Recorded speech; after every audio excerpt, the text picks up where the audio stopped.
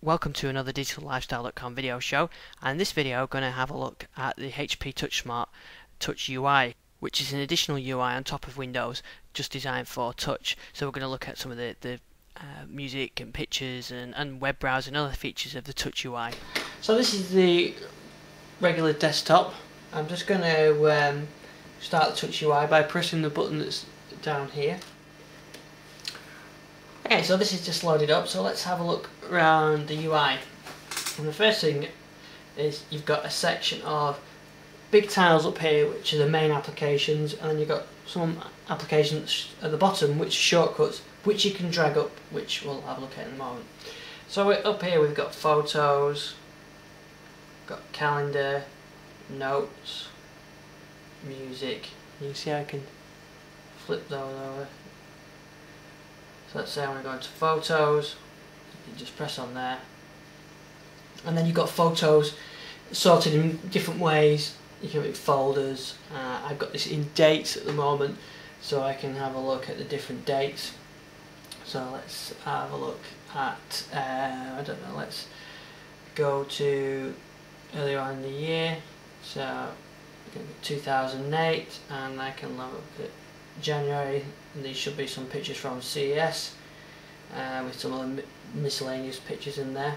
So look at this one, do a crop, I can change that, and crop. Okay. So I can do the usual things of rotate, see how it spins, and if it was any red eye I could do that. So let's have a look what other pictures got any on with red eye on here. I don't think there is. These are from CES. And I could do a slideshow. I can upload those. I can flick through different dates. What I really like about it is very responsive as I scroll around.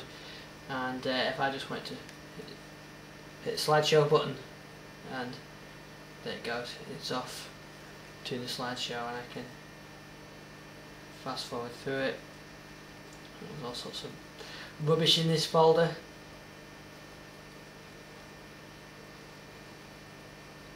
And some pictures from CES. Okay, so there we've got one with some red eye on.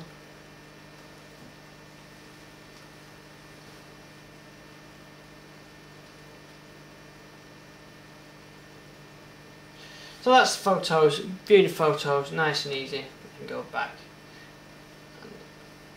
Always the home button at the top, or the icon to take you back to the desktop.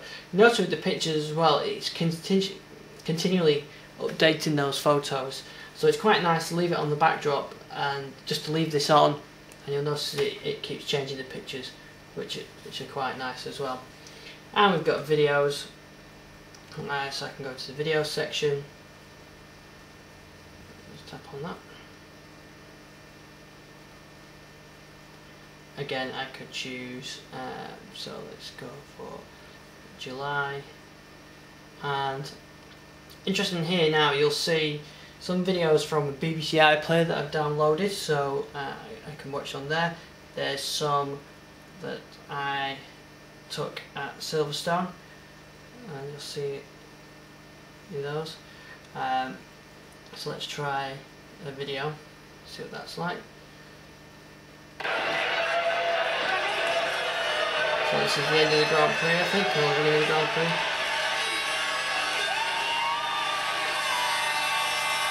Lewis Hamilton winning the British Grand Prix. I could have played that before screen as well. And I can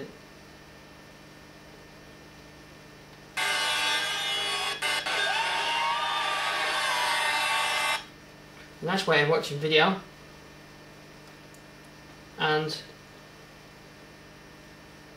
see on here, I'm looking at July. If I change this to the last 7 days, you'll see some recorded TV content. So I could have a look here at a show that I recorded on Media Centre. Yeah, we sang some songs.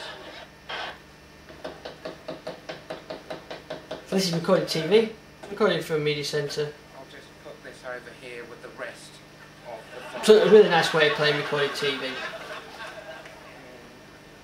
So one of the things you've got upload to YouTube button, and there I can delete it and rename it.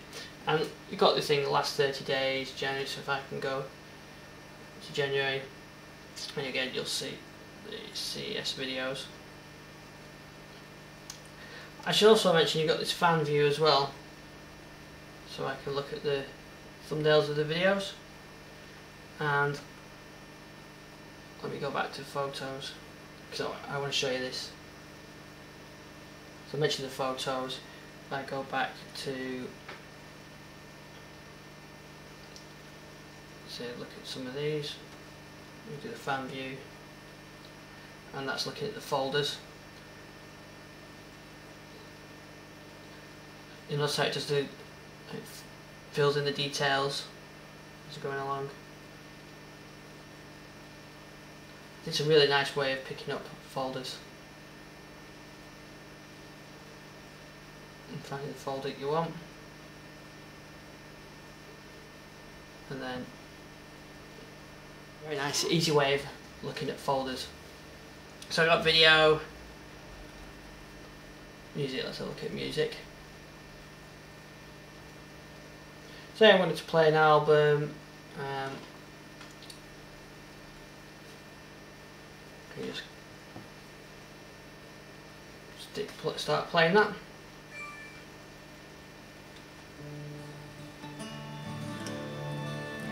There, that's playing now. That's going to play through sequentially.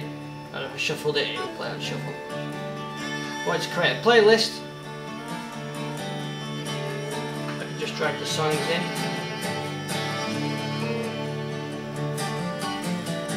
Come out to play another late night side here. I've got my own playlist, easy to create.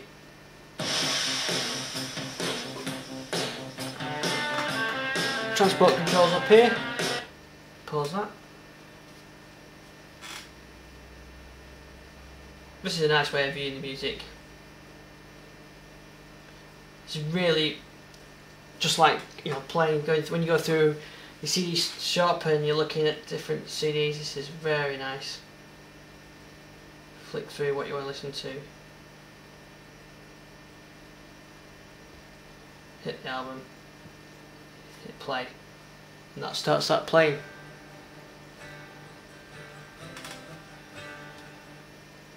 Or I can go back to the normal view and I can look for the album that I want here. Still got the playlist on here, so I can drag those in, create my own playlist. I can then save those. So music is really nice.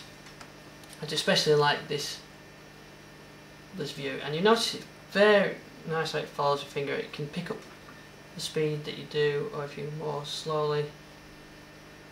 Very nice. So let's go home. So that's the music. We've got something that I've not really used very much. You've got a calendar. So you family calendars, you can put those in. So I can add an event in there, and I can put the event title in. Two ways I can enter it. I can use the keyboard if I. So I've got a keyboard here.